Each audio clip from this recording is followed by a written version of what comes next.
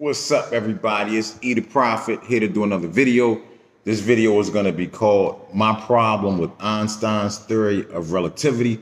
So as you can tell by the title, this video is not going to be for everybody. Unless you consider yourself one of the truly intelligent, truly enlightened people, this is probably going to bore you. This video was for geeks, nerds, people who like to look at the stars, people who are into the universe, the galaxies, all that kind of stuff. Stars, planets, astrology, anything like that, this might be for you. But if not, you probably want to go ahead, and do something else. But anyway, the reason why I felt the need to do this video is because, like I said in my previous 3 videos, I think there's just a lot of scientific BS out there, a lot of BS theories, a lot of half-baked theories, a lot of theories that start off good but don't finish well. There's just a lot of stuff out there that doesn't make any sense. And that's what I'm here to do. I'm here to take apart these BS theories and put some truth to them, because that's what I am. That's what the prophet does. But anyway, my main problem with Einstein's theory of relativity is, number one, it's a quantum theory. Now, I didn't realize it was a quantum theory until I just happened to do a little research, read a few articles, and I came across it. And I'm like, wait a minute, how is a quantum theory replacing what was once a physical theory, which was Newton's law of gravity? Now, to me, the law of gravity makes way more sense than the theory of relativity.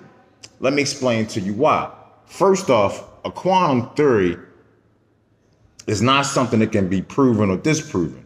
So I don't see how any of our theories will be quantum at this point, because we can't really prove quantum theories. Like, I'm gonna give you an example of what a quantum theory would be. Like, say if you have a mouse with a switch, and when the mouse hits the switch, a dumbbell drops out of the ceiling and smashes them flat.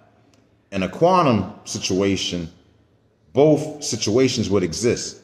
The situation where the mouse has pressed the switch and the dumbbell has killed them, and the situation where he's never pressed the switch and he's still alive. Both those situations exist simultaneously in a quantum situation. So quantum is not really something, like I said, we can prove. So I don't understand. It's almost like, trying to rely on magic, or even, I hate to say it, religion. You can't prove these things. And science should be about facts and what you can prove.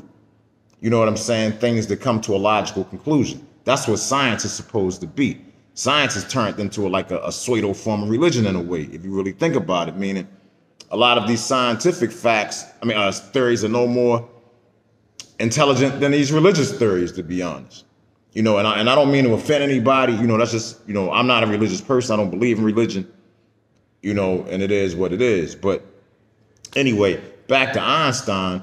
Let me first explain to you what the theory of relativity is. The theory of relativity, simply put, means that an object of significant mass like the sun makes a curvature into space-time. And then when it makes that curvature in space-time, it allows the planets, like the Earth and the other planets, to follow that curvature that the stars created. Now, I already said that you can't prove quantum anyway, but the other problem I have is this whole space-time thing. Just to let y'all know, I didn't even understand what space-time really was, so I took the time to look it up. So this is the definition of space-time. Space-time is the 3 dimensions of space combined with the dimension of time to create a 4-dimension manifold called a continuum.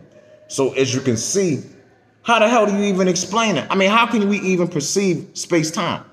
So how can we have a theory based on this? So basically, we're saying that the planets are rotating around the sun based on this curvature in space-time that we have no way to conceive or perceive. It makes no sense. Now, I'm going to tell you something else in terms of dimension of time. Maybe part of the problem is my definition of time may be different from other people's definition of time. The way that I look at time, the way that I perceive time is seconds. 1 + 1 + 1 + 1 + 1 + 1 till you get to 60. And you got a minute, and you get to 60, you got an hour, you get a day, week, month, year, so forth. That's my definition of time. That's how I see time. I'm not sure how these people see time, because I hear people say that time changes, like if you go outside of our planet, outside of our, outside of our atmosphere and everything, like time changes in space. And I don't understand how time would change in space, because for me, time is a constant. Meaning if I'm on Earth, 1 plus 1 plus 1 plus 1 is the same as if I'm on the moon. 1 plus 1 plus 1 plus 1 is still the same. If I'm on Jupiter, 1 plus 1 plus 1 plus, I don't understand how that changes. So that's my perception of time. And that might be the issue here, is that I have a different perception of time than these other people do. Because for me, time is constant and it never changes. So, based on that alone, I don't understand how this could be the prevailing theory right now. Now, let's go back before Einstein. The guy before him was Newton.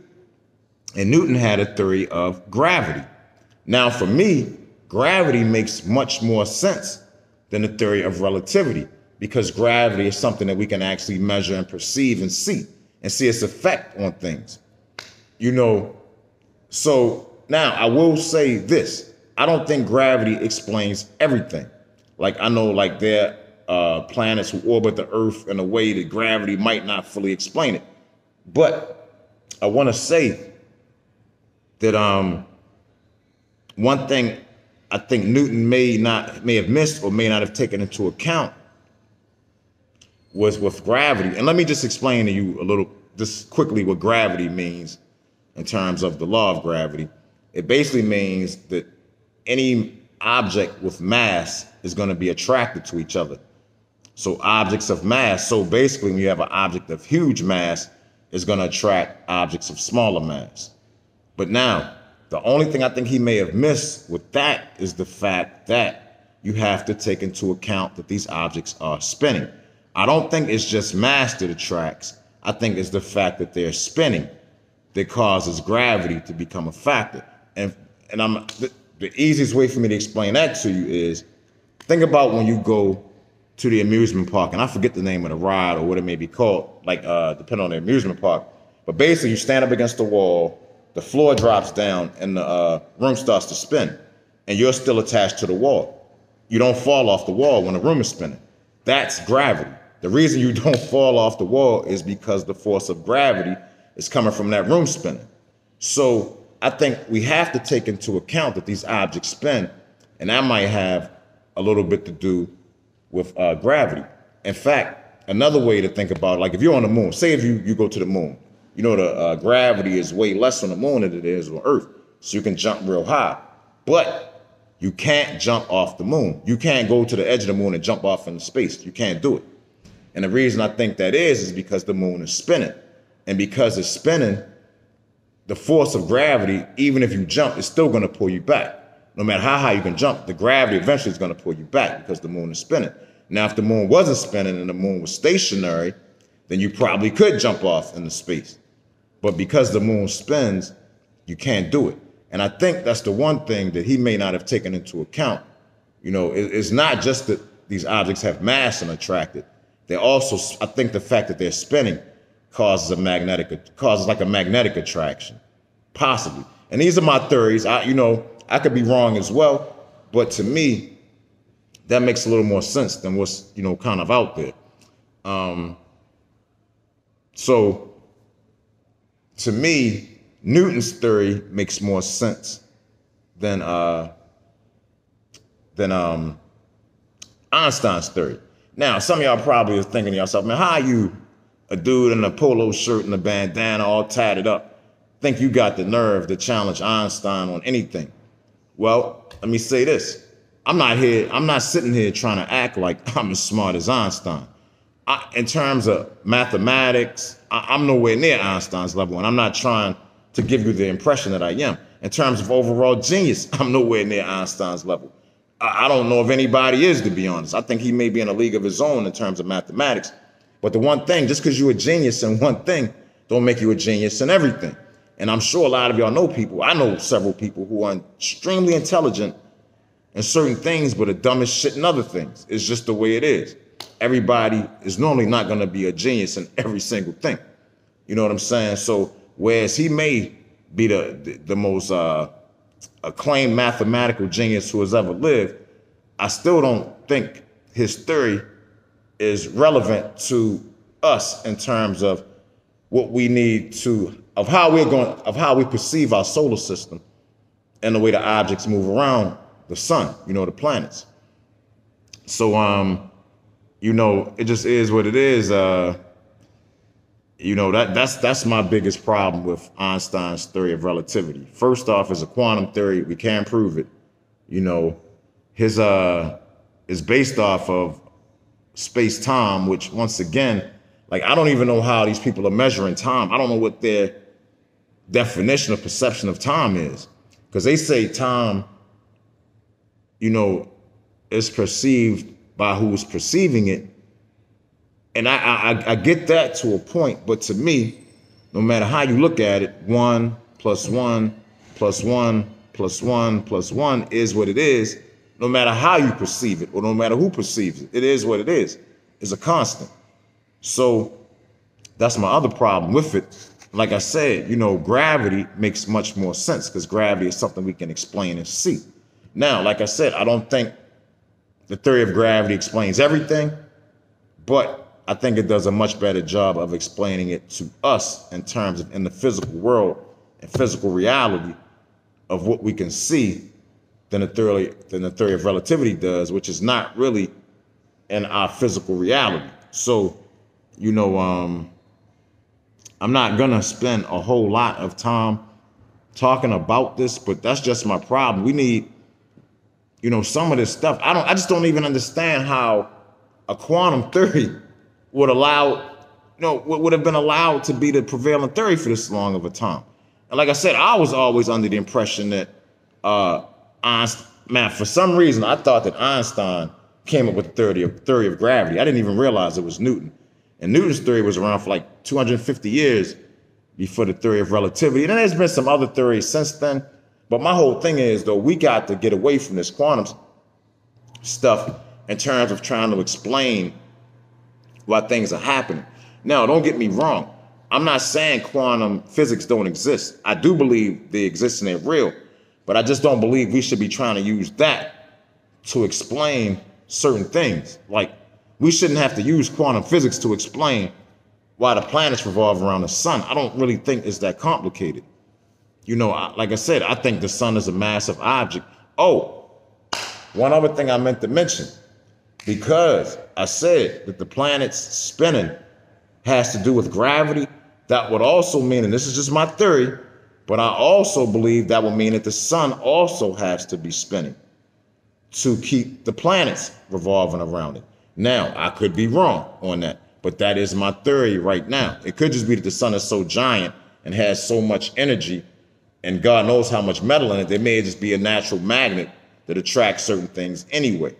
You know what I'm saying? That's something else we don't know. All of the metal in these planets and stars and stuff, it could be a magnetic attraction as well. We just don't, and on a much grander scale than we probably could even imagine or perceive.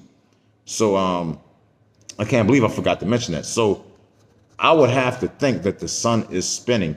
And something else to think about. Now, I'm going to assume, and I could be wrong, and please, man, somebody, please leave a comment if I'm wrong. But I'm going to assume that the sun is not stationary spinning. I'm going to assume that the sun and all of the planets are moving constantly, as is everything else. So, if I'm wrong on that, please somebody let me know. But anyway, y'all, those are my theories. Like I said, I'm not trying to act like I'm smarter than Einstein or I'm on his level in terms of mathematical genius. But where I am on a level above everybody else, including Einstein, is that I could see the big picture, meaning I could see the start and the conclusion of something. And a lot of people evidently can't seem to do that. They start off good and then fall apart midway through. The theory just falls apart, whether it has to do with where we come from, why we're here, how the solar system exists, how the galaxy, the universe. It's like people just have these theories. Like, I'm going to tell you, my next video is going to be about how come there are no pictures real time of our solar system. We don't even know what the freaking solar system looks like real time. We have no way. I've never seen a real picture or any real video footage of the sun in real time. Now, we might not have the technology to capture real-time pictures yet. I don't know. That could be the problem, because I have seen pictures on NASA's website of some of the planets, and they look like models. There's no way that the pictures could really look like that. I mean, the planets could really look like these pictures. There's no way. So maybe we just don't have the technology yet to see how it would look. But I would really love to know how the solar system actually looks and the actual orbits of what the planets look like going around the sun. Because one other thing I want to mention is, a lot of what I see has all of the planets pretty much on the same plane going around the sun. And my problem with that is, if that's the case, being as though these planets are moving at different speeds, if they're all on the same plane, wouldn't they eventually crash into each other? Now, I saw a picture. You know what? I'm not even getting to that. I'll save that video for the future. But that's what's coming. But anyway, y'all, if you were able to sit through this, I'm not even going to make it long, because I know this is some not very interesting stuff. It can be a little boring. But I'm a big fan of Quora. If any of y'all people like to read Quora and watch this video, man, please ask some questions based on my video, in Quora. In fact, I'm going to do it myself pretty soon, because like I said, this is something, I'm not coming here really trying to give y'all answers or teach y'all anything. I'm just trying to expand the conversation, to make the conversation make more sense, so we're able to figure this stuff out in a smarter way, I guess. But anyway, please like the video. Please subscribe to the channel. Every video I'm going to do going forward, more than likely, is going to be something to do with a scientific fact that I'm going to debunk, or a scientific theory, I should say, that I'm going to debunk. Or I'm probably going to do some anime videos. I'm going to mix got a couple anime videos I'm going to be doing too.